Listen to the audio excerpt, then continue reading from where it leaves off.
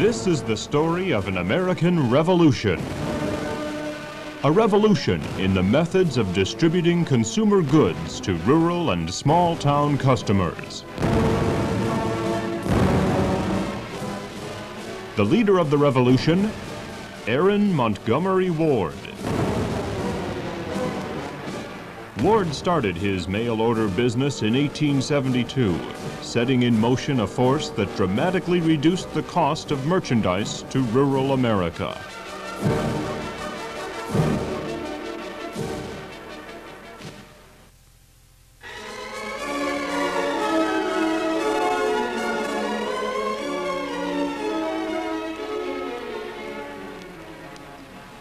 Ward was an unlikely candidate to author such a success story.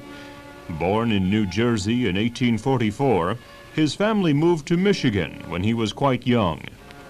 There, at the age of 14, he left school to work as an apprentice for a manufacturing concern. A few years of exposure to such work convinced him happiness would have to be found in some other occupation. In 1866, he moved to Chicago, where he secured a job at a wholesale merchandise company. He worked as a clerk there and at several other companies, including a dynamic new department store called Marshall Field and Company.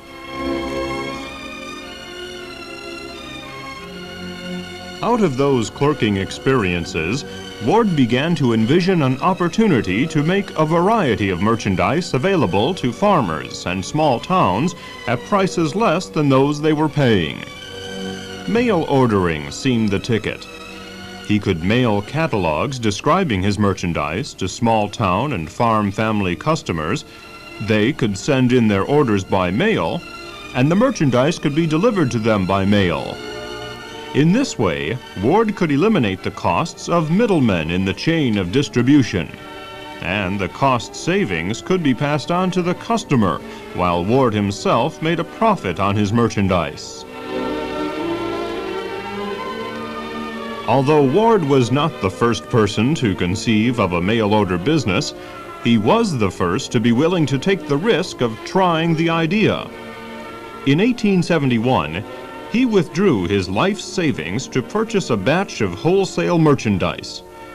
But before he could mail his simple catalog to potential customers, the Great Fire struck Chicago and destroyed the warehouse where Ward had stored his merchandise. Chagrined but not defeated, Ward determined to try again. Working as a clerk for another year, and saving every cent of his earnings he possibly could, he was ready to try again within a year. In 1872, he took his savings and the capital provided by two partners, and once again purchased merchandise at wholesale prices. He printed a one-page price list, mailed it to Midwestern farmers, and waited for what he expected to be a flood of orders to come in by return mail. Some orders did come, but not enough to convince Ward's partners that the business would succeed.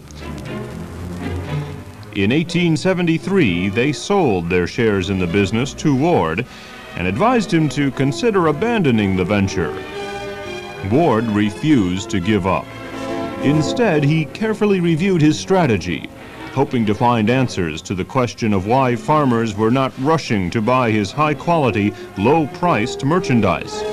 He concluded the problem was one of credibility. Farm customers were wary of his catalog's claims. One solution, he decided, was to gain the endorsement of farm organizations. And so Ward began to attend the meetings of a large farm organization called the National Grange of the Patrons of Husbandry, promoting his business. On at least one occasion, he made a special offer to entertain Grange order takers in Chicago if the local Grange could obtain $300 worth of orders. This strategy worked. Orders from farmers' clubs and the Granges fueled a sharp expansion of the business. Ward hired his brother-in-law, George Thorne, to work for him on a full-time basis in 1873. A year later, Ward quit his clerking job to devote himself full-time to his own mail-order business.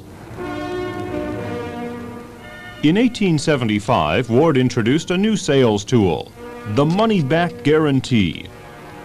This concept had already been introduced by several large department stores in various cities across the United States, but Ward was the first to use it in the national mail order business. The guarantee further enhanced the credibility of his business, and orders continued to expand.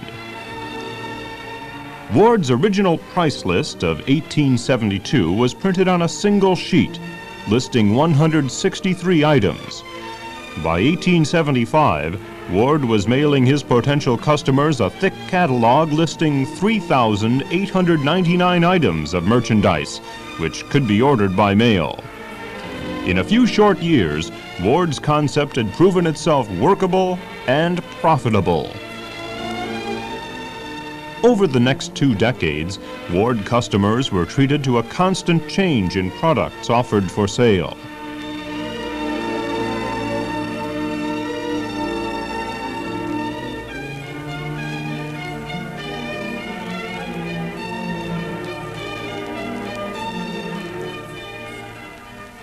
But the basic business philosophy of quality merchandise at low prices did not change.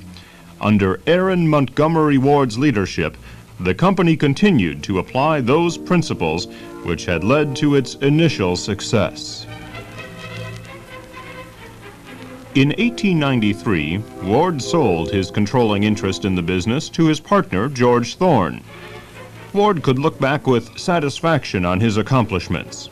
The mail-order business which he had founded had brought low-cost distribution to rural areas which previously had been isolated. Ward's concept had contributed to a better life for the American farm family. But Ward was not looking backward. He was too busy leading one of the nation's early environmentalist crusades.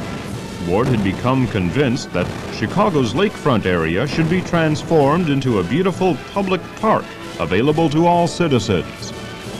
At the time, the lakefront served as a dumping ground for trash and a home for penniless tramps. Ward's proposals were not warmly received by the public, and for a time he waged a lonely battle to enlist public support. There were occasions when the local press criticized him in print and with cartoons. But after spending 20 years of his time and a considerable part of his fortune in the effort, Ward finally won public support for his idea. Local government agreed to turn the lakefront into a huge public park. Today, that park stands as a silent tribute to the vision of a man who truly embodied the American dream, Aaron Montgomery Ward.